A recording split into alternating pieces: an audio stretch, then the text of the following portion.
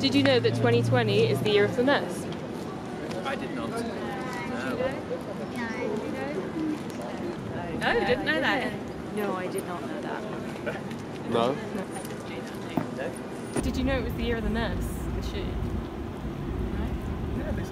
Yeah. 2020 was named the International Year of the Nurse and Midwife to mark the 200th birthday of Florence Nightingale, one of the most renowned and globally recognised nursing figures in history.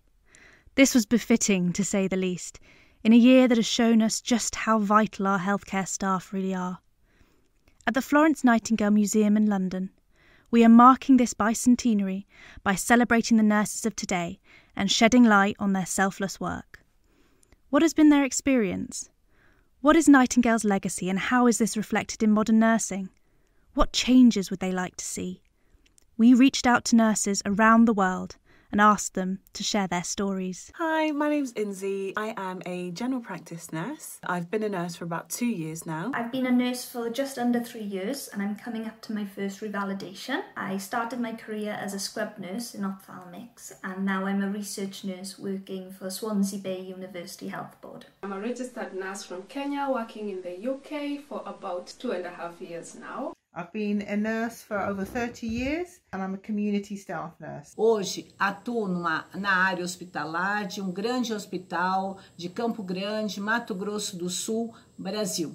Na área de urgência e emergência deste hospital, onde atuo nas áreas vermelha, na área amarela, na área verde e na classificação de risco. I've been a nurse for 5 years. In that time, I've spent some time in spinal injuries, dermatology and care of the elderly, but at the moment I'm in general practice. I graduated in Italy in 2003. I've been already 17 years that I'm a nurse. And I always work in critical care setting. I qualified as a nurse 10 years ago, starting in the Philippines. I started my nurse training in 1988 in Cardiff. I went on to focus on children's nursing and I gained my registered sick children's nursing qualification at Great Ormond Street.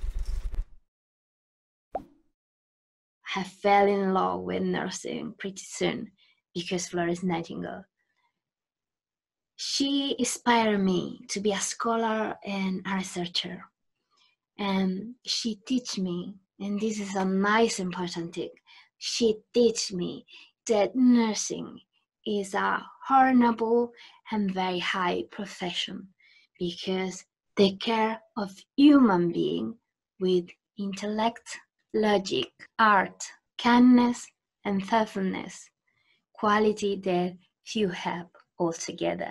Her character enabled people to see nursing in a different light, and I think that's where that sort of caring nature, but that fearlessness and the bravery comes from, because she wasn't afraid to step up in time of need. I think she was able to identify the issues in healthcare back then, and she spent her life providing compassionate care to people and preventing the spread of disease by doing simple things like hand washing, which go a long way in preventing the spread of infection.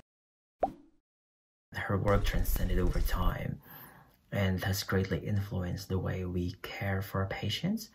And most of the things she pioneered in the past remain true up to this day. Florence was known to be a social reformer. She believed in education and in using evidence to change practice and to make a difference. One of the really lovely things as well is that Florence was known to actually be connected with those for whom she was caring and was known as the lady with the lamp, and was seen to be the person who actually went and checked on people. She set very high standards, put a lot of procedures in place, and I think she even set out the wards, the same type of wards that we use today, like the Nightingale wards. So I think she was very influential in her time. The biggest way in which she's influenced nursing, I think, is providing nurses the autonomy of purpose to act as advocates for the patients. The way in which she developed standards of care for all patients, no matter their background, and despite staff's objections at the time. and I try to act as an advocate for patients in my everyday work. To me, what makes a good nurse is someone who's kind, someone who's compassionate, just loving what you do and loving the people that you're doing it for. This is somebody who's curious, who is keen to actually grow their evidence base, their knowledge base. They're skilled, they practice their art, and importantly, they use evidence to keep improving things for the people. I think being a good nurse involves being able to critically appraise a situation, to solve a patient's problem and individualise their care whilst keeping to the standards of care that everyone deserves. I think being a team player is extremely important to be a good nurse, and not just working together with your colleagues, but also working alongside patients and relatives to be able to identify what's important to them and tailor the care to suit their needs. I remember as a community nurse attending a beautiful funeral for one of my patients, and her son actually gave a speech and he thanked the district nurses for all their help and all the caring that they had provided to the whole family. And what I didn't know was that when he was a teenager and his brother, the mum was given 5 years to live, but with all the support from the community nursing, she actually lived 25 years. So she saw her children and grandchildren all grow up. So that was a very proud moment for me. I think that the most poignant moment was when, as a critical care nurse, I saw my father intubated and dying in an intensive care bed. Well, then the nurses who took care of my father did all the best they could, not just for him because he was their patient, but for me as well, because I was a colleague, and so I were completely aware and conscious about what's going on to my father. And because I was 3 months pregnant, so I was emotionally drained. So I felt a feeling of respect and gratitude for the professionalism and this kindness.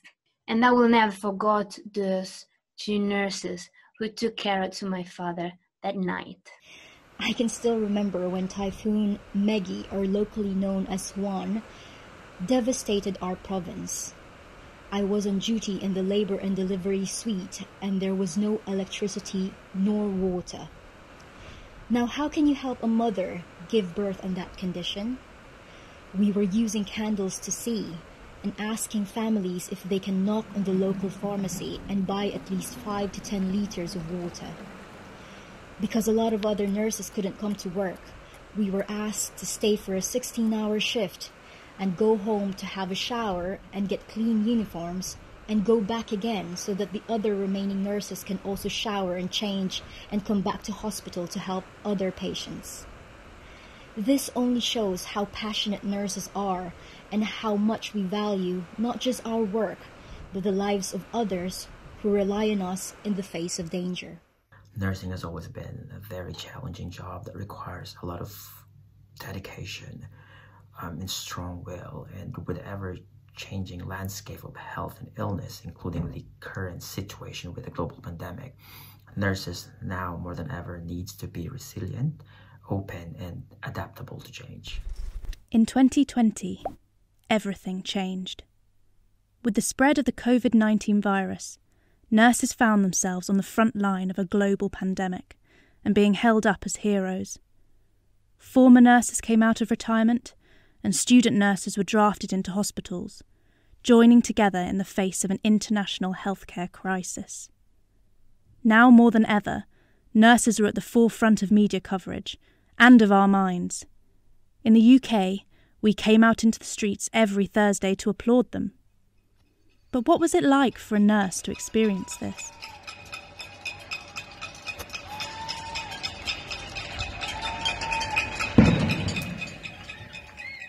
The pandemic has brought the importance of nurses and nursing to the forefront of consciousness throughout the whole of society. I think people are beginning to realise the diversity of roles that nurses fulfil, whether that be from public health to primary care provision, through to hospices, care homes, in schools, as well as on wards and in intensive care environments. I think we've truly seen the diversity of the profession, and that's been incredibly helpful. Just that selflessness, putting others before you, is by far the best thing I think this year has shown the world of what nursing is. Do you think that your perceptions of nurses have changed over 2020 and the pandemic? I work in a hospital, so I already knew they were great, but I hadn't really anticipated them. It kept coming, even though it was really hard at carrying the music. My perception, yes, has changed personally, actually. I think, yeah, massive shift for me. I think I've realised what we do a lot more. I'm very grateful. Yeah, I think I already thought it was a really hard job. I think I extra hardworking. Yeah. It was nice that everyone did value nurses more during the pandemic, and I hope that will continue.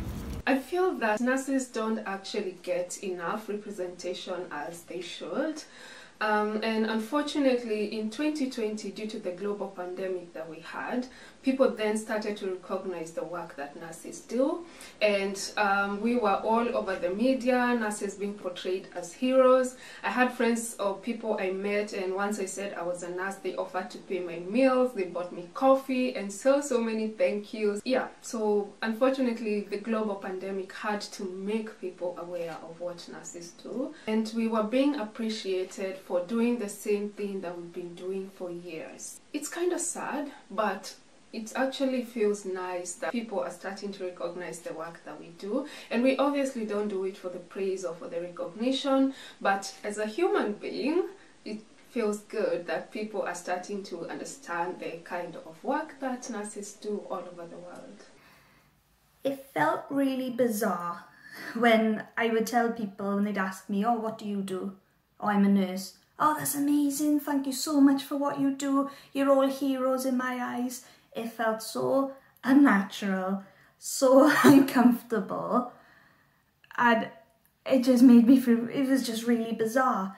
Yet, when I think about my friends who are nurses and my colleagues and all the hard work that they've done through this COVID-19 pandemic, I think they are amazing, and I'm so grateful for all the hard work they've done, and I do see them as heroes.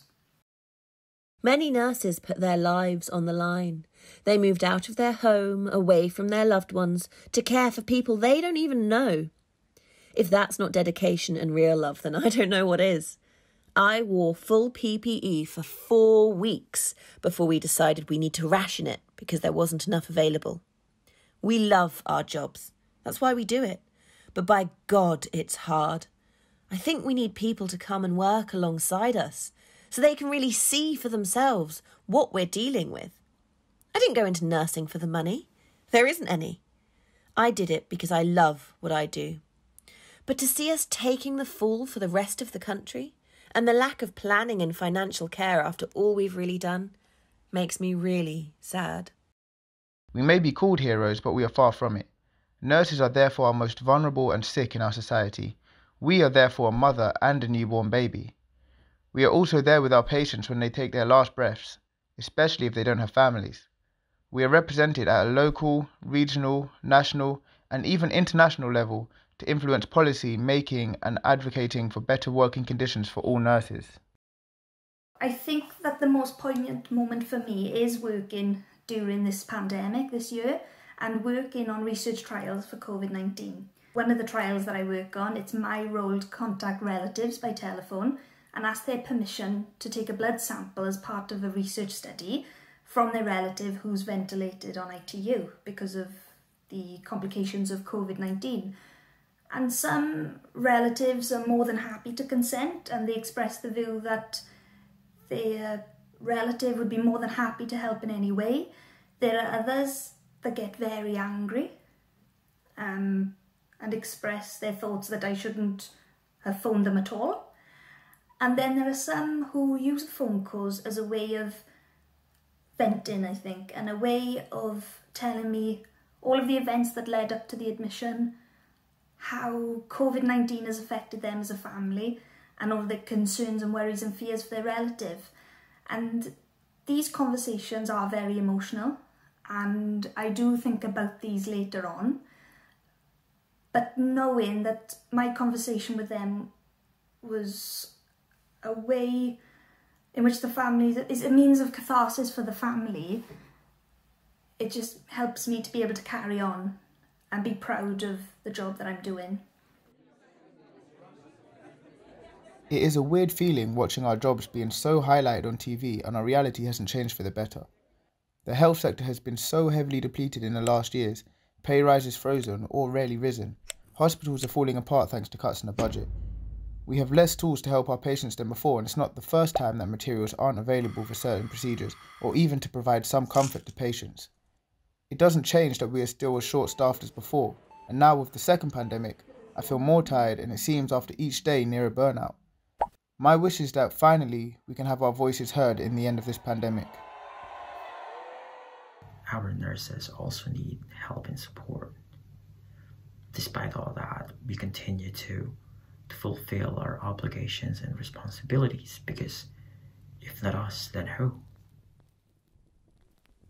It's been 200 years since Florence Nightingale made her mark and established the foundations of modern nursing. Her legacy lives on in our modern hospital layouts, ward hygiene procedures, her hand-washing message, and the Nightingale hospitals, specialist COVID intensive care wards set up across the UK in her name. The practice of nursing has come so far. But how will it change in the future? What will nursing be like 200 years from now? I hope that 200 years from now we are still nursing and haven't been replaced by technology. I hope it's still a hands-on profession. I hope that we're still holding hands and giving hugs and caring for one another. And I hope we're making Florence proud. What I hope to see more is for nurses to play a more active role in managing and utilizing technology and data in improving the way we do things. There's so much opportunity for nurses being the frontliners of care and the one who use a lot of systems, applications, and tools to think about what we can do and how can we make things better, more efficient, more accurate for a patient. So this is one way of championing digitalization, which I believe is the way forward for nursing.